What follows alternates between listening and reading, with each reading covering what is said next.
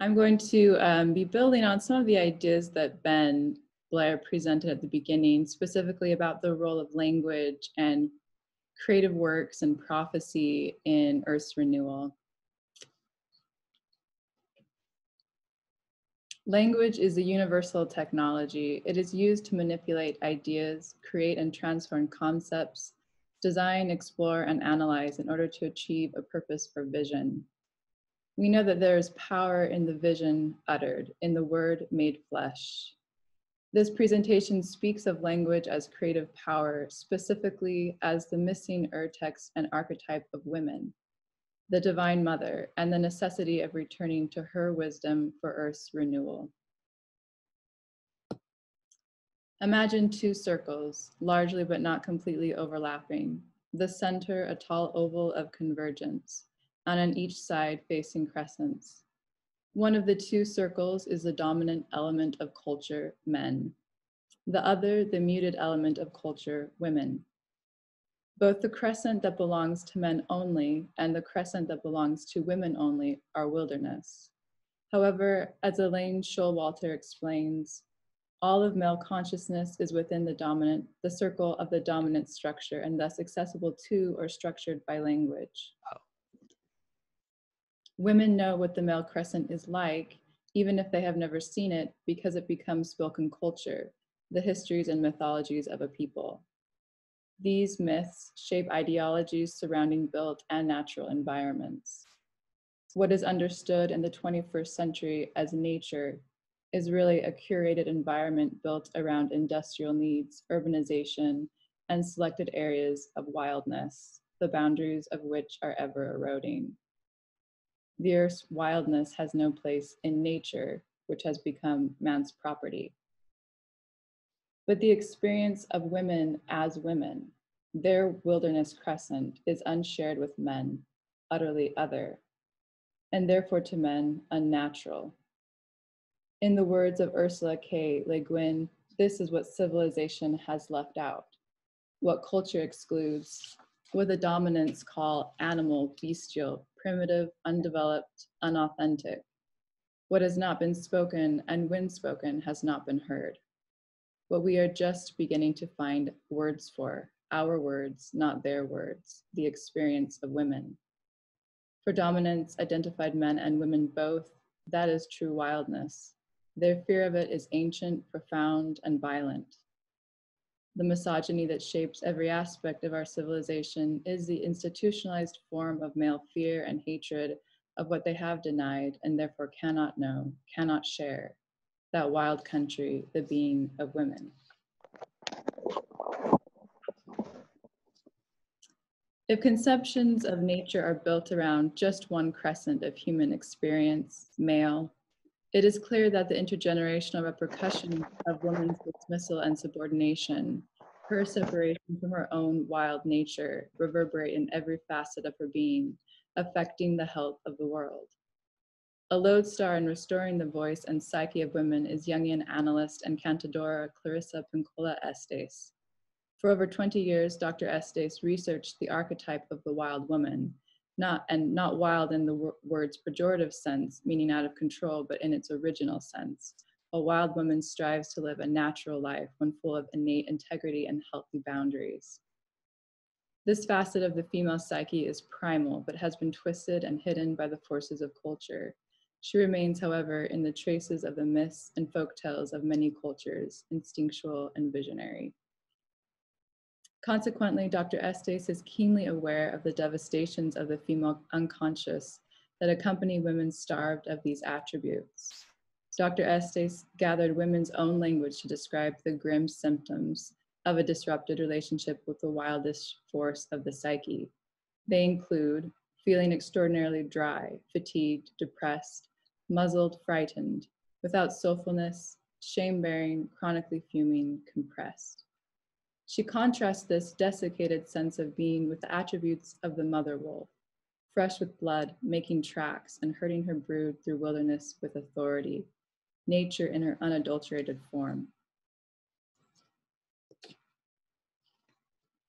It is impossible to separate what has been done to women from what has been done to the land. Both are distrusted and removed from their wildness. They are feared, tamed, and contorted into knowable forms, into extractable resources. Because the essential networks of interconnection that define the sanctity of the earth and women are muted, rigorous scientific study that gathers enough understanding of ecological systems to honor and protect them is ignored in the face of lust for immediate gains that cut at the last roots of the living world. The pride behind this wanton destruction of eternal networks in the physical and spiritual spheres of the wild is the same pride that removed Heavenly Mother from her temple throne and attempts to accelerate the silencing of women. Social and economic structures that promote this commodity-based view of the natural world have not been kept from influencing the worldviews of LDS church members and the church's own institutional structure.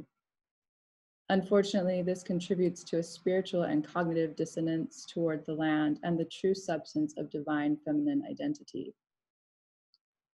A full appreciation of these aspects is necessary for a full restoration of the gospel, one that plants the mother tree in the temple as the giver of life and the healer of the environmentally degraded world.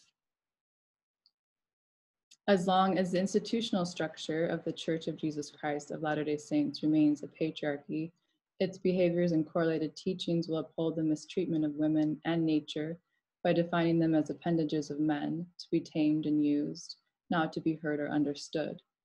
Hearing women and valuing their voices dissolves the pride that sustains all patriarchal structures, which are inherently telestial and where equality is impossible. The patriarchal lens of the church creates tension around LDS theology that attributes all living beings with a soul, an individual purpose and identity, that promises their celestialization along with Earth's. Instead of carving out a unique paradigm that honors and sustains the ecologies connecting all living beings on the Earth, the church has largely taken on the attitude of dominance identified men and women, that the Earth is to be used as those in power see fit. What follows is an underlying belief by many of its members, compounded by eschatological theories, that things will go as they will for the earth and there isn't much to be done to stop it. This fatalistic view of the earth creates a disconnect from the rape and abuse of the land and of women. It is sad but inevitable and only discussed peripherally. The beauty of the earth is mentioned in songs and occasionally over the pulpit, but there is little talk about the spiritual consequences of its destruction. Relatedly, there is little official discourse about the abuse of women in the church. When stories surface, they are immediately buried under counter-accusations and victim blaming. Over and over again, women have to fight to be heard and to have the power of the patriarchal institutions on their side. As patriarchy fears the creative powers of the wild, it fears the creative powers of women and their voices that cast a spiritual warning toward collective abuses of their bodies and the body of the earth. There is no room within the walls of any patriarchy for women to speak as women, to voice their primal and primary roles. Consequently, women wild with desire for their birthright are opening paths of understanding to Heavenly Mother. Saints across the globe are seeking and finding answers on their own through personal revelation and creative works that are becoming the greatest force for ushering in exiled lady wisdom. Women preside in the rites of birth and death, tend to children, the sick and elderly, and are therefore a constant reminder of the inevitability of death, representing the unknown and uncontrollable. As Sherry Ortner states, because of women's greater bodily involvement with the natural functions surrounding reproduction, she is seen as more a part of nature than man is. Yet, in part because of her consciousness and participation in human social dialogue, she is recognized as a participant in culture. Thus, she appears as something intermediate between culture and nature, lower on the scale of transcendence than man. This hierarchy bleeds into the mindset of LDS men and women. The cosmological failings of the correlated gospel include an omission of woman's true realm, her powers, her voice, her dimensions. Likewise, Heavenly Mother is faceless, nameless, voiceless.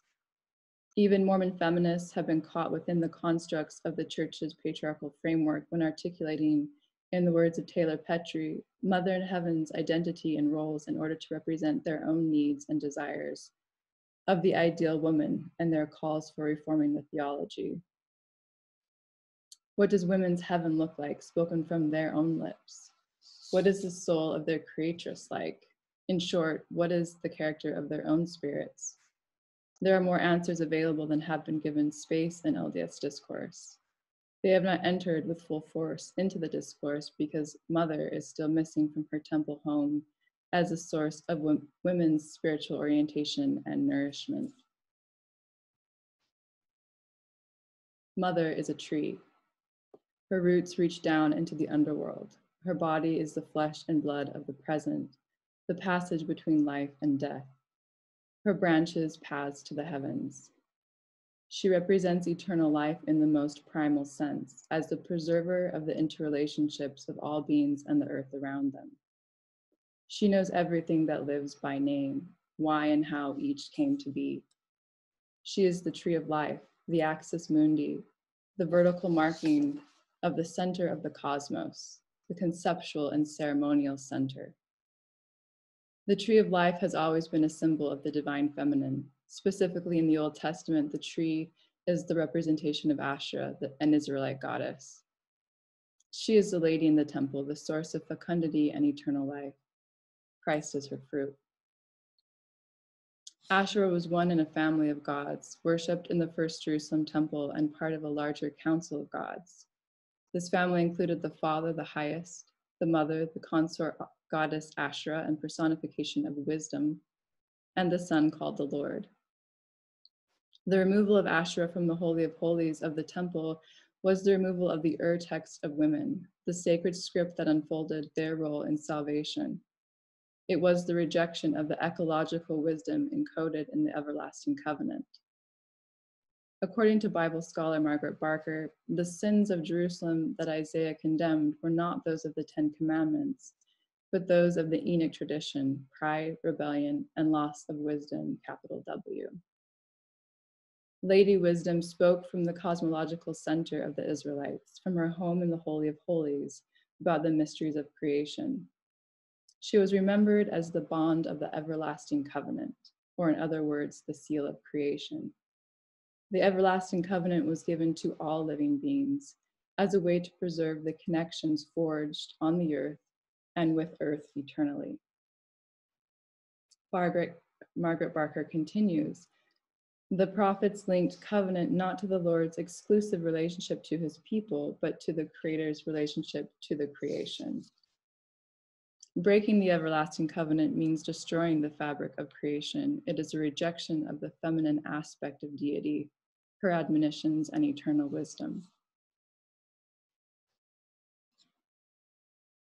Isaiah prophesied that during the last days, the earth would be cursed because of transgression. The earth also defiled under the inhabitants thereof, because they have transgressed the laws, changed the ordinance, broken the everlasting covenant. Therefore hath the curse devoured the earth, and they that dwell therein are desolate. As the seal of creation, heavenly mothers continued exile from the temple and from the religious and cultural life of contemporary saints is in partial fulfillment of Isaiah's prophecy.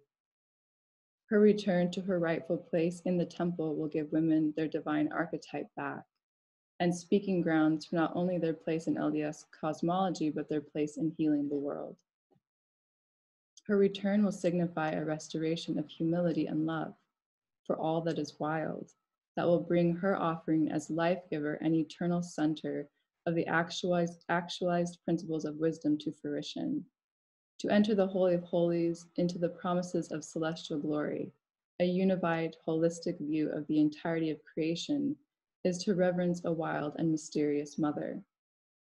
To learn the purposes of creation, to contemplate the darkest abyss in order to discern the most brilliant light. It is to be entrusted with the understanding of the paths of everything that lives.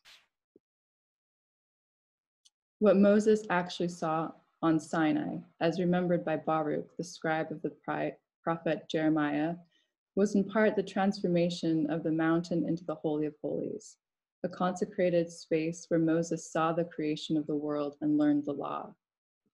These revelations were the mysteries of godliness, the wild heart of Heavenly Mother. This was Moses entering into true wildness. He was shown the measures of fire, the depths of the abyss, the weight of the winds, the number of the raindrops, the suppression of wrath, the abundance of long suffering, the truth of judgment, the root of wisdom, the richness of understanding, the fountain of knowledge, the height of the air, the greatness of paradise, the end of the periods, the beginning of the day of judgment, the number of offerings, the worlds which have not yet come, the mouth of hell, the standing place of vengeance, the place of faith, the region of hope, the picture of coming punishment, the multitude of angels which cannot be counted, the powers of the flame, the splendor of lightnings, the voice of the thunders, the order of the archangels, the treasuries of the light, the changes of the times, and the inquiries into the law. Approaching the mother tree in order to partake of Christ, the fruit, is to enter into the way of all abundance. The Creatress with El and Yahweh will usher souls into eternal life who are trusted with the mysteries of creation, to better understand wildness as the vast web of interconnections and relationships to energies, matter, and souls. The father's and the mother's evaluation of their children will be based on the doctrine of Christ, to become as little children. The roots of the word innocent mean to be free of injury or hurt. In Spanish, it is understood to mean a person who tries not to harm others and who also is able to heal any injury or harm to herself. All children are wild. All were wild once and lived in the wild country of the mother tree. She is prophesied to return. It is time to usher her in. Thank you. I'm seeing some clapping reactions. Thank you so much, Kathryn. That was really beautiful. I almost don't even want to say anything. I kind of want to let it sit for a second. But we do have some questions for you. At least I see one so far. And we can also take comments if people want to just sort of say something back. The first question that we have is from Lincoln Cannon. Lincoln wants to know your thoughts on whether or not wildness is inherently good. And if it's not, like does it matter? And if it is, how are you going to distinguish between good and evil wildness?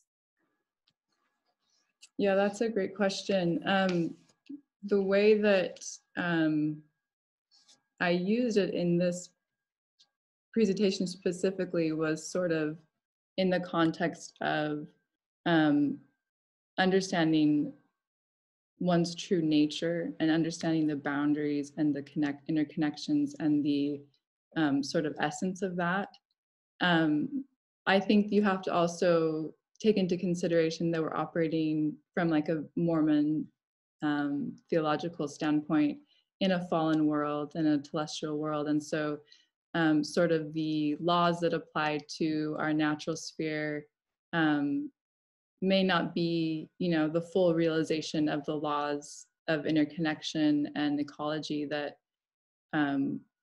would be sort of the celestial version of what true wildness is. But I think that to understand it better, we have to be much more willing as humankind to place ourselves in a horizontal framework with the rest of creation rather than at the very top, sort of looking down and thinking we understand fully how and why things operate.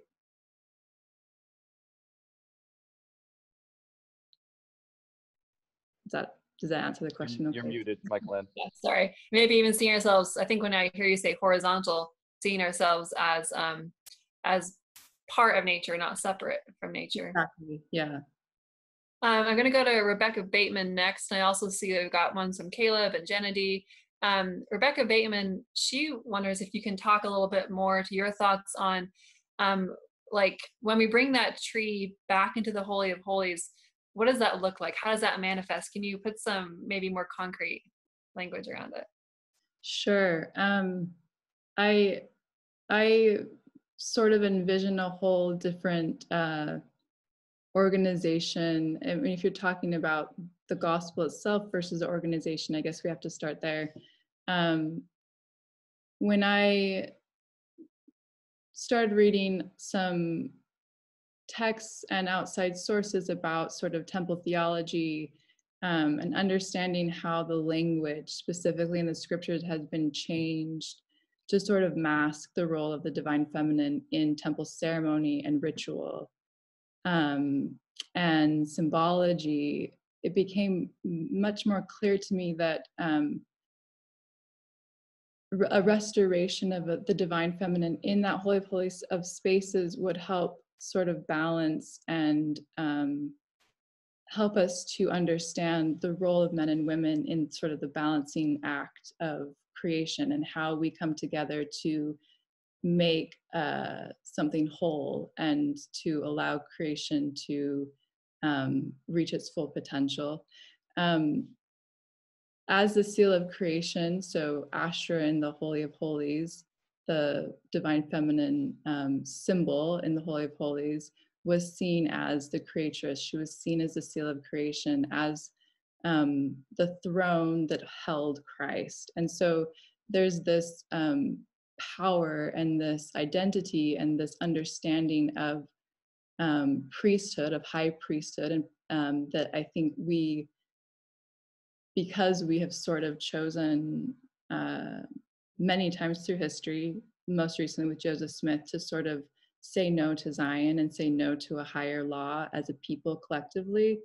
That's been sort of a hidden path and a sort of a mysterious path, I guess, to entering that space and really understanding and qualifying ourselves to understand what creation is, all of its purposes, and how women specifically fit into the role of salvation. Does that help, Rebecca?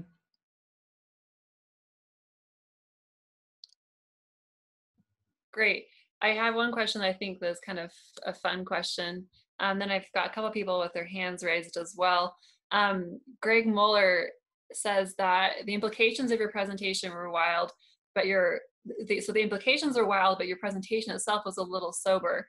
And so as someone with the Tigger personality, he's wondering what wild personal expressions are the norm for you. Oh, for me, in terms of just how I'm living, maybe ask me the question one more time. I think he wants to know, like how do you personally manifest wildness in your life? Oh, okay, got it. I think right now a lot of it is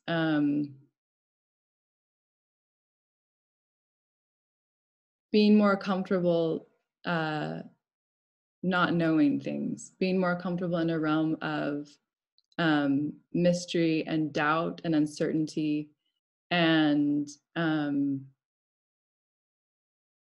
speaking out a lot more than I have before, and trying to find more courage in my expressions. And I think it goes hand in hand too with what I think all prophets have done and what they've all called us to do, which is to ascend on our own journey to God directly, unmitigated.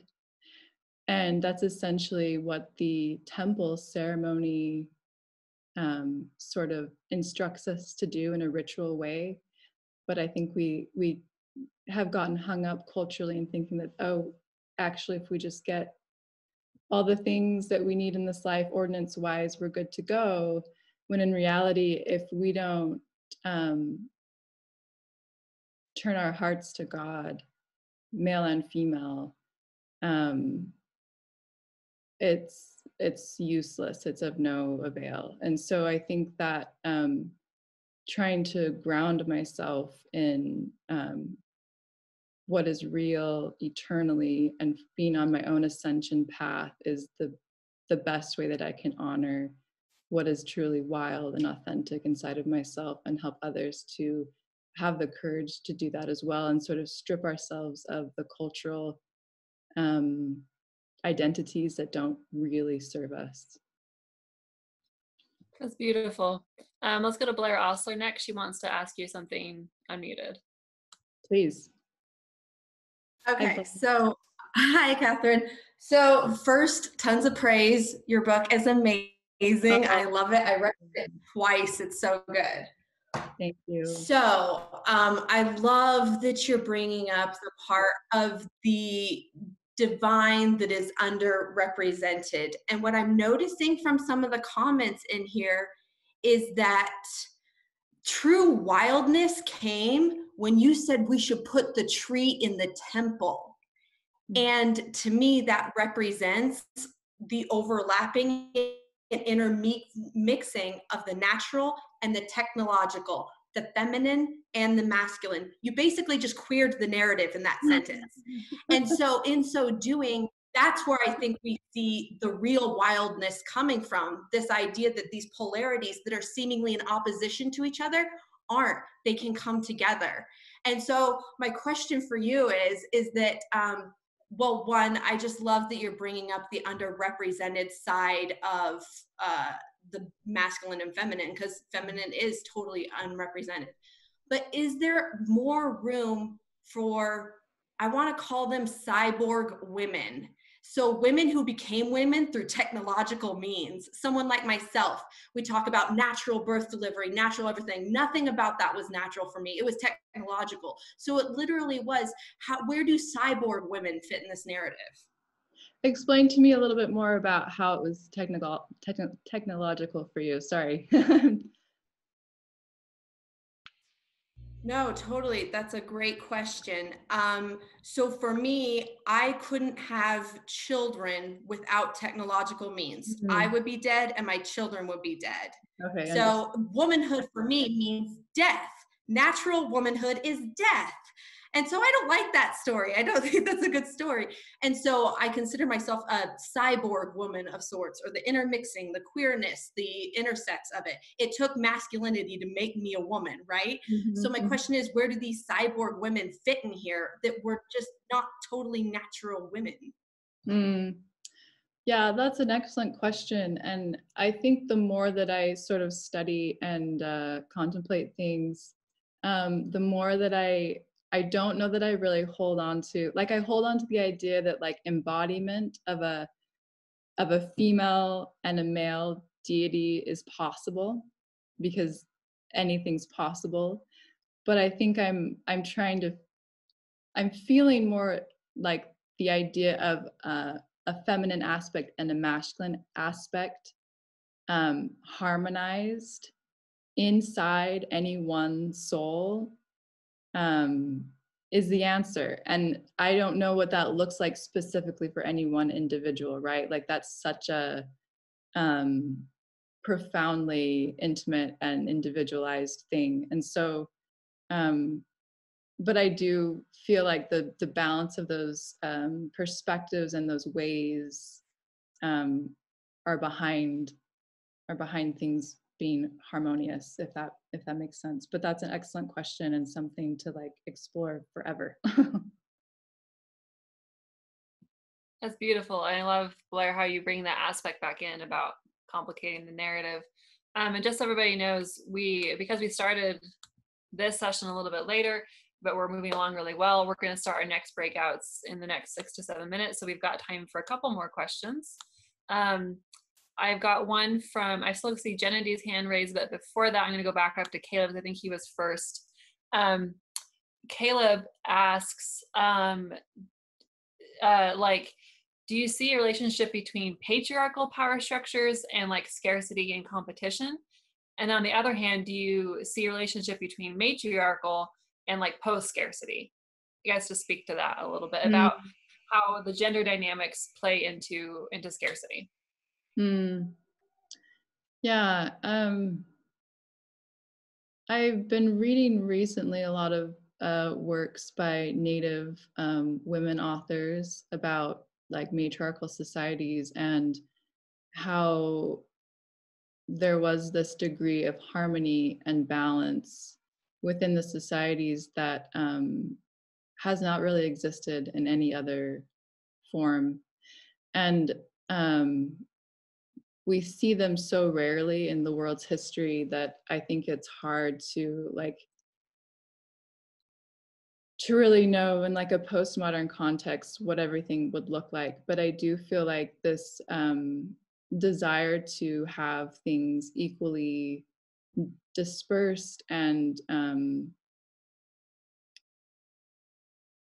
you know, like divided between people is at the heart of what we claim to desire as Zion. That if there's this desire to all be on equal footing as much as possible, to give everyone the possibility of moving ahead on their own trajectory and answering their own basic needs and allowing for rising together, essentially, that yeah, like the way that women need to be incorporated into that structure is paramount. And we have never really ever been given a chance to do that, because I think at the heart of it, it means the patriarchal orders, these power structures have to dissolve. And so we really have to ask ourselves as societies, are we willing to like not be the one who climbs to the top? You know, like, are we really going to like let go of that pride and that ego and be on equal footing with each other and love and care and compassion, rather than you know, like having top 1%, 10% of individuals in the world run the world and have the majority of resources and have the say about what happens to the natural world and what happens to women. So we're trying to move collectively from a telestial worldview to a celestial, and it's a battle. It is the battle. So whether or not and this is, I'm just going off on a tangent now, but whether or not like the institution of the church will ever allow for that, I have my doubts. And so, you know, being able to sort of separate what is the heart of the gospel, what is the heart of Christ's message versus what we as humans have built around that, I think is work that every individual has to do. Thank you so much. Okay, we've got our final question from Janity. Go ahead and unmute yourself. Yes, thank you. And just so that you know where I'm coming from, I am an atheist, so I have no issues with your critique of the Church of LDS. You may well be correct in that. I kind of see it as not my battle to fight, but what I would like to challenge is this opposition that you've posited between the male and the female, and the characterization of male influences as being the source of all of this ostensible oppression.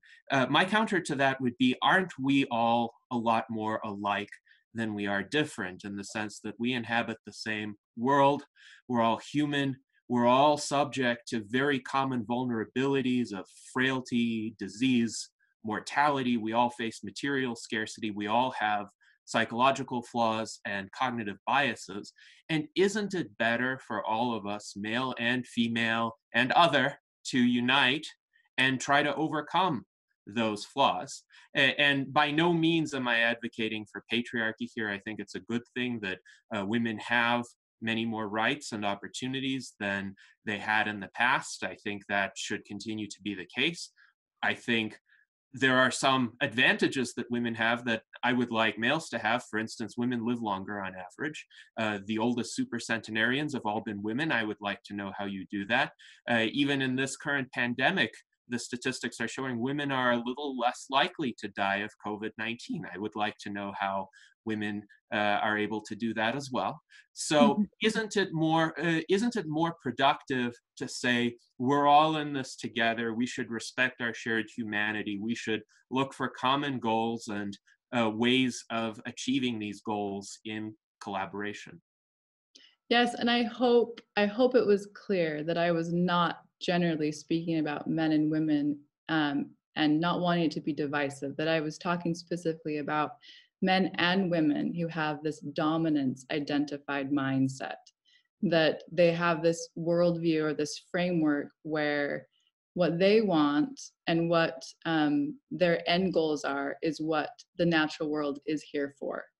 So that can be men and women, right? Like this isn't just men versus women, but the historical facts are that men have largely developed culture, language, have codified everything, have been the ones to lead society for the majority of the, a postmodern world. So there has not been harmony. And that is part of the problem. There has not been harmony between a masculine and a feminine perspective. Women are just beginning to feel like they can speak out. And, this is evident in the fact that the number one perpetrator of murder against women is their own partner. So there is literally encoded in women's biology this fear of being killed, of being persecuted, of being abused, because they speak from a place of wildness, a place of intuition, a place from their own heart. So women desperately want this harmony. Women desperately want a world that is safe for their children, and a world in which we truly recognize with our behavior that everything is interconnected and our actions have consequences that affect generations. So whether or not men in this patriarchal structure, which is infused in literally every organization of the world, are willing to step aside and sort of reevaluate a structure in which women are equally incorporated, we're just going to keep being at odds.